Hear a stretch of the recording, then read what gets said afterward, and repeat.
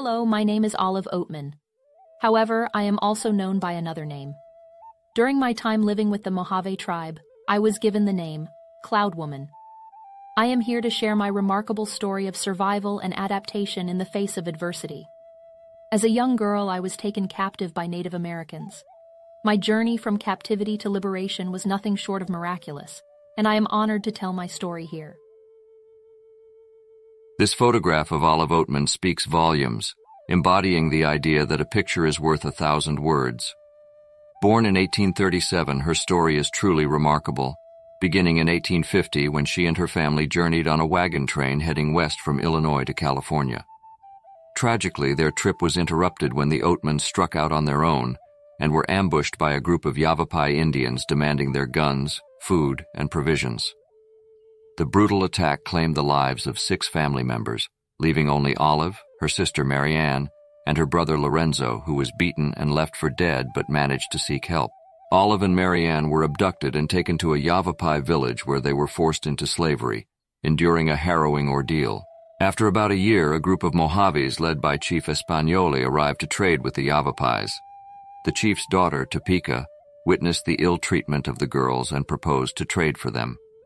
The Yavapais initially declined, but Topeka persisted, eventually trading 2 horses, a few vegetables, a few pounds of beads, and 3 blankets for them. The sisters walked for many days to reach the Mojave village, which is located in present-day Needles, California. Española's wife Espaneo and Topeka treated them like family, and Olive expressed her deep gratitude and affection for the 2 women throughout her life.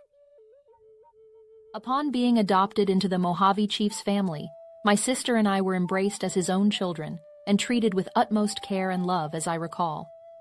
As was customary for all Mojave women, Marianne and I received striking blue tattoos on our chins to ensure our happiness in the afterlife and solidify our belonging within the tribe. We learned to speak their language and adopted their customs as our own. I had a new family to love and take care of me. This became my new life, and I was happy.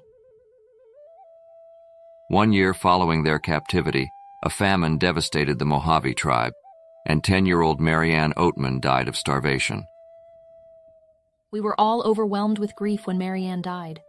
I remember hearing Espaneo as she wept and wept from the heart, and aloud, for a whole night.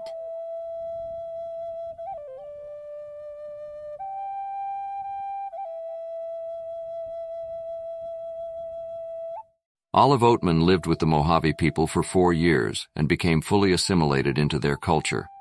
In 1854, when white railroad surveyors visited the tribe's camp, Olive and Marianne chose not to reveal themselves, choosing instead to stay with the Mojave. In 1856, 5 years after the devastating ambush, authorities from Fort Yuma, California were able to locate Olive and demanded she be returned. Initially, the Mojave resisted, denying that Olive was white, but eventually agreed to relinquish her and negotiated her exchange, offering a white horse, 4 blankets, and 6 pounds of white beads. Despite her reluctance, Olive agreed to make the more than 20-day journey to Fort Yuma to be reintegrated into white society. Olive Oatman was reunited with her brother Lorenzo, who she thought had died. The media coverage of their reunion captured the nation's attention. Many were enthralled by the story of Olive's release from captivity. During interviews with the press, Olive Oatman spoke about the generosity of the Mojave people and refuted allegations of any mistreatment during her captivity. A book was written about her story, which earned her and her brother enough money to pursue their education at the University of the Pacific. Olive's strikingly tattooed chin made her a curiosity, and people came to hear her story and witness the jagged blue tattoo for themselves. As the first known white American woman with a tattoo, she gained national attention and became one of the earliest female public speakers, traveling across the United States lecturing about her experience and sharing the traditions and way of life of the Mojave people while advocating for better treatment of Native Americans. In 1865, Olive married John Fairchild, a cattleman and banker who protected her from public scrutiny. He too had lost his brother to an attack by Native Americans. Olive settled into domestic life, and after a decade of marriage, they adopted a baby girl, Mary Elizabeth, fondly nicknamed Mamie. Even with living the life of an ordinary Southern white woman in Sherman, Texas, Olive never fully shed her adopted culture. She kept a jar of hazelnuts, a staple Mojave food, in her kitchen and retained some of the customs and traditions she had learned while living among the Mojave people. To honor Olive, the town of Oatman, Arizona, was established in her memory. The passing of her brother Lorenzo in 1901 was a great loss for Olive. 2 years later, at the age of 65, she herself passed away due to heart failure. Despite being largely forgotten by mainstream white America, the story of Olive Oatman, known to the Mojave Indians as Cloud Woman, continued to be passed down through their tribe.